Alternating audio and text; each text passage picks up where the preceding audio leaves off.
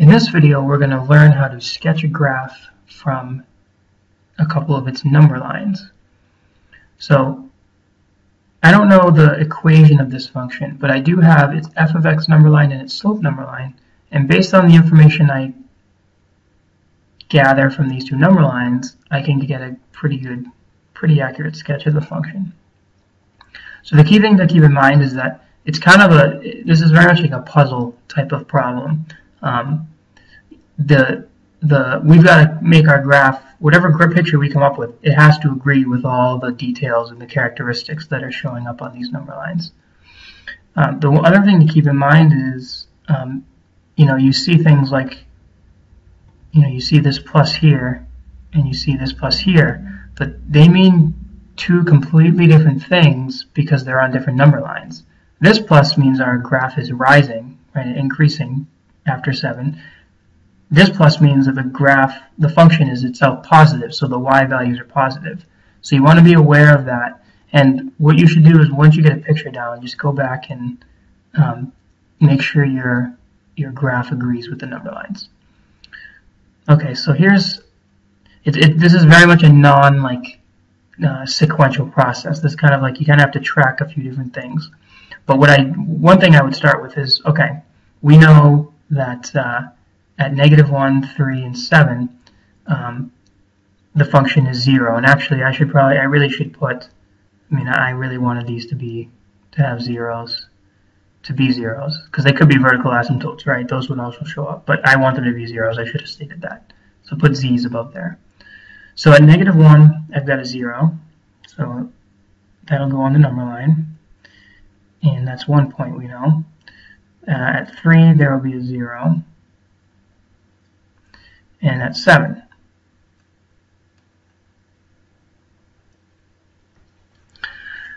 Okay, what else do we know? Well, we know that at 2, 5, and 7, we have what are called critical points, places where the function changes from increasing to decreasing, or vice versa. So I'm going to put 2 on the number line here.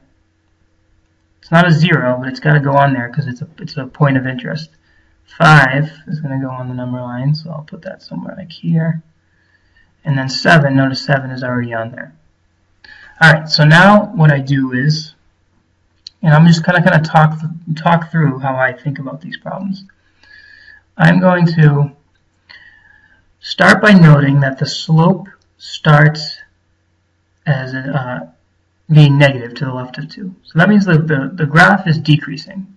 So that means that I need to draw my line going down, right, to the left of 2. So the function's going downwards.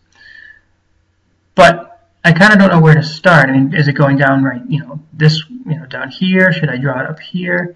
That's when I'm going to look at my f of x number line. To the left of -1, the function is positive.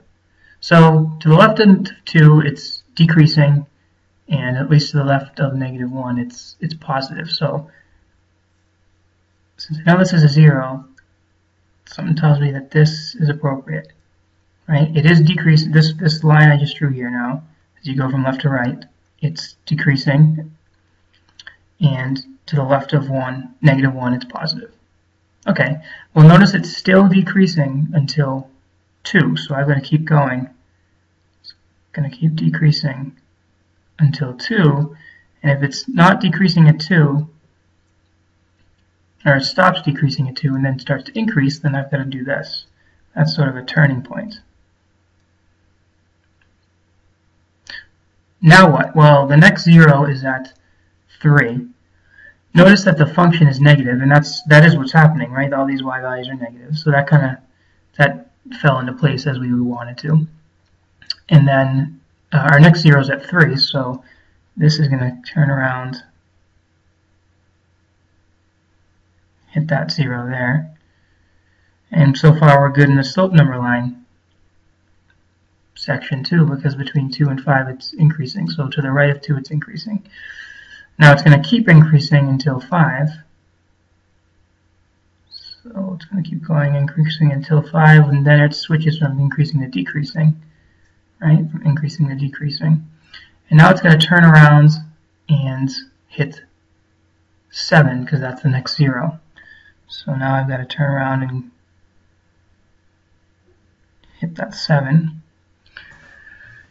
And then after 7, it continues to increase.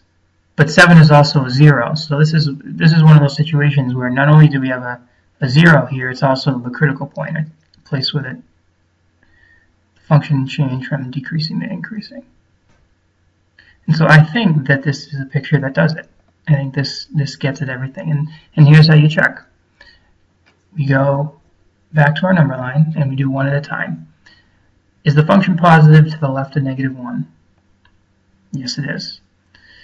Is it negative in between -1 and 3? Yes. Is it positive in between 3 and 7? Yes. Is it positive to the right of 7? Yes, it is. And now we just check the slope number line. Is it decreasing until -2? Yep. Is it increasing from 2 to 5? Yep.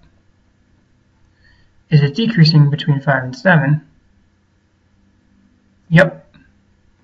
And then is it increasing after 7? It is. All right. So if any one of those things failed, you have to go back and sort of edit one or more pieces of your sketch. But it's it can be tough to keep track of both things at once because you'll tend to like maybe do something and then realize it violates something above. That's why I recommend doing these in pencil when you do them.